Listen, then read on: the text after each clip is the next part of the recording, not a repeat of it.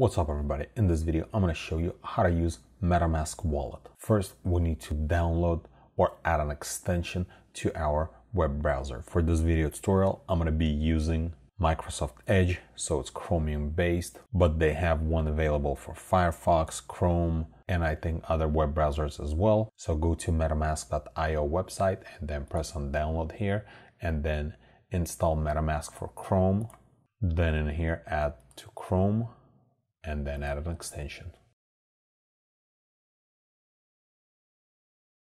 That's it. Once this window is gonna appear, we need to get started. Press on get started. And then if you are new to MetaMask, we'll have to press on create a wallet, or if you have one already, just press on import wallet. I'm gonna create a wallet, new one. In here you can agree or no thank you. Basically your MetaMask is gonna be sending anonymized data to MetaMask to help them to improve MetaMask. It's up to you. I'm just gonna press no thanks. And then right here we have to come up with a password. And then check mark and then create, then next. And then right here we have to reveal secret words. This is basically our recovery phrase. You reveal it, then we have to save it somewhere.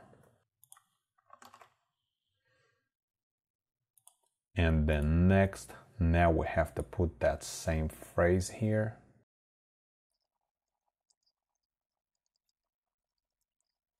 And then confirm and all done. And that's it. And you can scan this to get MetaMask on your mobile device. We can close here.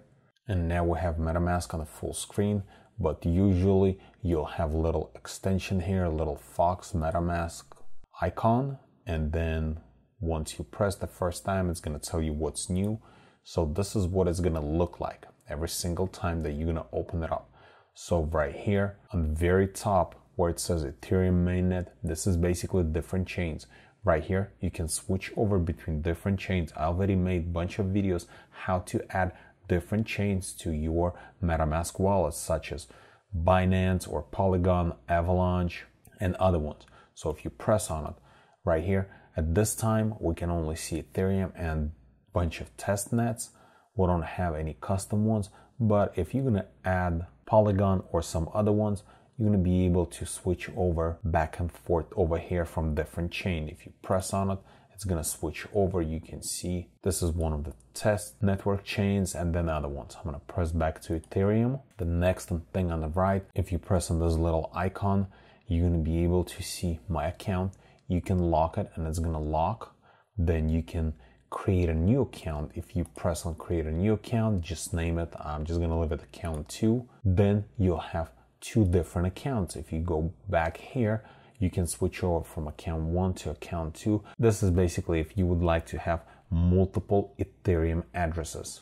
And as you can see, when you switch over from one to another, Ethereum address changes. It starts with HCD, and then if we go here, it's something else.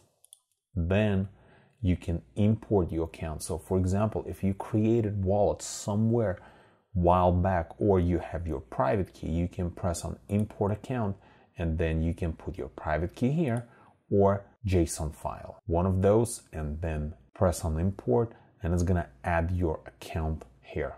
Then connect hardware wallet. If you press on that, if for example you have one of those USB looking hardware wallet, Tezos or Ledger, you can choose here and you can connect to your MetaMask wallet.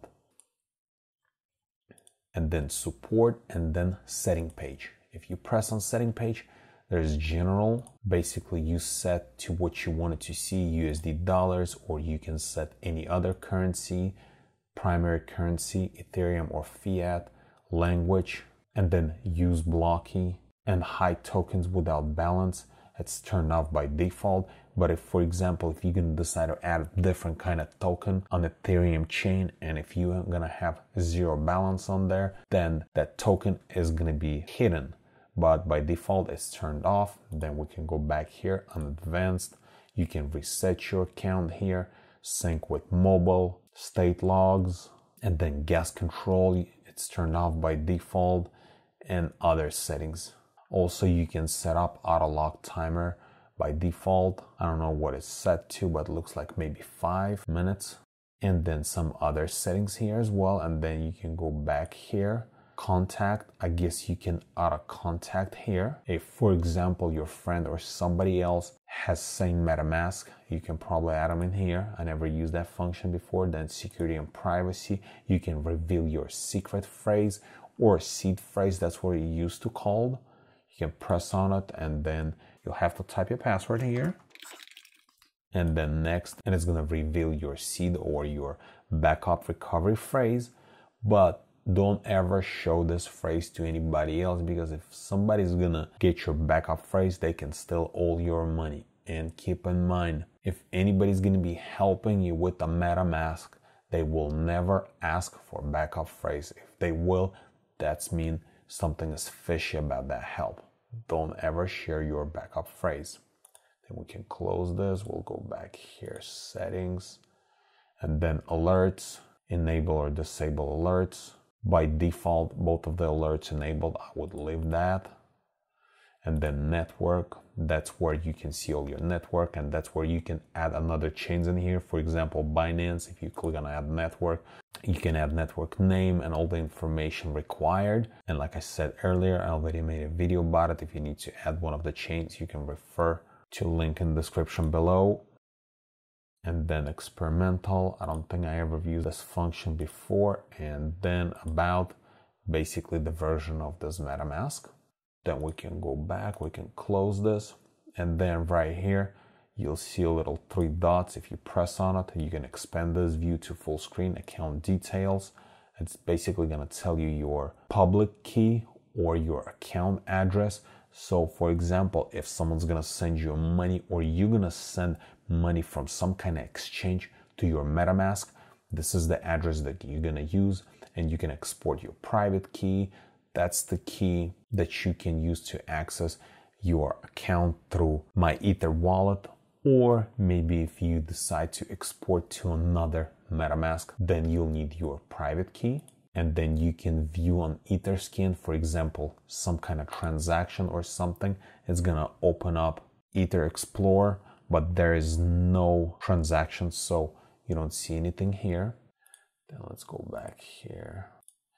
And then connected sites right here. At this time, account is not connected to anywhere else. I'll show you how to connect in just a minute. And then in here, different accounts. If you press on this, this is basically going to copy your public address. And now if you go somewhere else on Etherscan or something and you right click on it and paste, your public address is going to be here, and then you can search for it.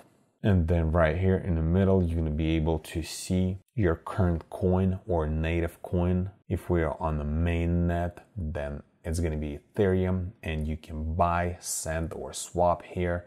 Then you can look at the activity, your assets. It's going to show you your holding here. And then, for example, and if you decide to add some kind of other token here, what you can do, you can press on import token, then this window is going to appear. You can search here, or if you press on custom, you just have to paste that specific token contract address. Then it's going to probably fill this automatically, and then you can press on add custom token, and it's going to add a token automatically. But in some cases, let's say, for example, let's go to CoinGecko.com, and let's scroll down and let's add Tether. So you can either press on this icon, it's gonna add automatically, or we can copy contract address here. So let's do this right here. It's gonna try to add automatically, or, and you can press add token, or if you press on cancel and you go back here, since we copied that contract address, import token, custom token, right click on it, paste here.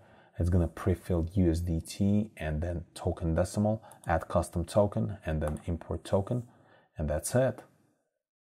You can go back here and you can see we have added second token into our MetaMask wallet. So now I'm going to show you how to connect your wallet to any website. Let's say, for example, we're going to use the centralized exchange and we're going to use Uniswap. So let's open Uniswap real quick, start trading. So once you connect to some kind of decentralized exchange, you have to connect your MetaMask to it. So most of the time you'll see somewhere in the top right corner, connect to a wallet, you press on it, Then it's going to give you an option, which one do you have? In this case, this is Metamask. Press on it, then that's going to appear, and you'll have to choose which wallet you would like to connect. You can select both of them. You can always add, and then press next, and then connect. And then it's going to try to connect, and then now you are connected. And if you would have some kind of balance in your MetaMask, let's say a few Ethereums or something, or partial of Ethereum, you can exchange or you can swap Ethereum to some kind of other token. Let's just say, for example, basic attention. If we would have some, we would type how much we would like to spend, and then the amount would appear over here, how much we would receive. Let's say we would receive 557 basic attention token, but in my case it's inefficient Ethereum balance. But if I would have that much Ethereum on my account, this would be like a swap or something, and then you would press on it, and then MetaMask would open up, and you would just have to confirm your swap transaction. And then if, for example, you've been going around different decentralized exchanges and you've been connecting, what you can do, you can press on these three little dots and then press on connected sites, and it will show you each site your MetaMask is connected. And if we would have multiple sites, we would have the whole list here, and at the same time you can just disconnect. You can press on this trash can and it will disconnect from that specific site. And this is pretty much it. This was a quick tutorial how to use MetaMask wallet. And if this was helpful to you, press that like button and don't forget to subscribe. Thanks for watching.